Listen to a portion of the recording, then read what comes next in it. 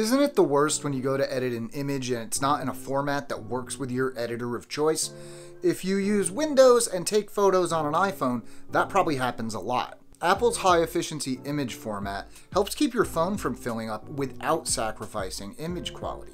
Now that's great, but it's not super well supported on non-Apple platforms like Windows.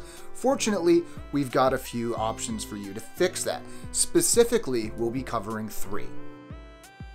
It turns out one of the best ways to convert HEIC files into other formats is built right into Windows 10 and 11, the Humble Photos app. If double-clicking a photo in the HEIC format doesn't automatically open in the Photos app, just right-click it, then select Open With, then Photos. To convert it, click the 3-dot menu icon at the top right corner of Photos, click Save As, then in a new window click the Save As Type drop-down menu, and change the file format to JPG or whatever you'd like. Click Save. Now what if you're converting a bunch of files and you don't want to do it one by one? Fortunately, a web app called HEIC to JPG does just what the name suggests, converting up to 50 images at a time for free. Just head to the HEIC to JPG website in your favorite browser. There's no software to download, and the drag and drop interface is so easy to use it's basically self-explanatory.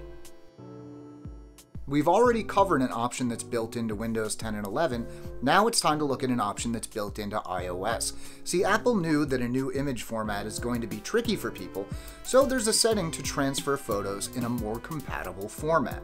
Just open the Settings app, then scroll down to Photos. Once you're here, scroll to the bottom and check the transfer mode. Check Automatic and your photos will convert to JPG as they transfer to your system as long as you're transferring using USB. And there you go, 3 different ways to make sure your iPhone photos are more compatible with Windows apps.